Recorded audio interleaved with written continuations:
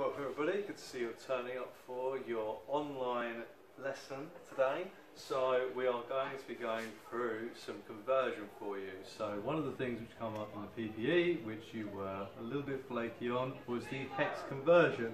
A lot of people couldn't quite remember their hex to denary. So we're going to start off by having a little look at the top there.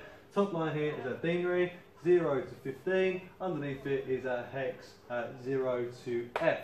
Remember that when our denary turns to a double digit here, a 10, this is when the hex is substituted for a letter, because that's only a single digit.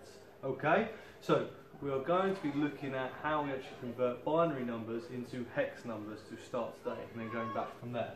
So this is probably the easiest way to do it. You have a binary number.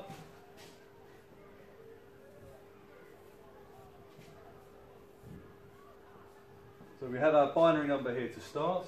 All we need to do is we split it down into two, okay? Split it down into two nibbles. Now, we need to number these just like we would do any other binary numbers, but obviously we're only going up to 8 for each one because they're two nibbles. So we do 1, 2, 4, 8, 1, 2, 4, 8. And looking at this, we can now work out the denary value of it, and then we can work of each nibble, and then we can work out the hex value from there. So if we look at this first one here, 8 and 1 is 9, and then this second value here, 8, 9, 10, 11.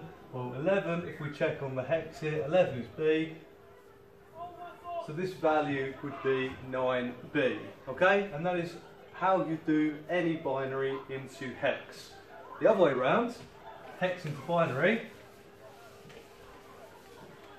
is pretty much exactly the same. You start with your hex, so if I had,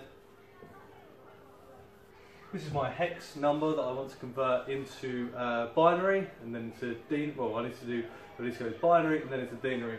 So I take my hex number, I split it down, and I find out the denary of each value. So I go, F is 15, and 9 is obviously 9.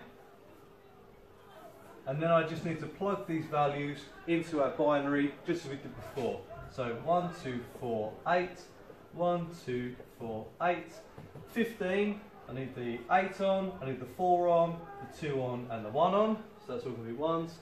And then for the 9, I need the 8 on, this is off, that's off, and I need the 1 on. So my binary number there, finishing it off there, is 11111001. Okay?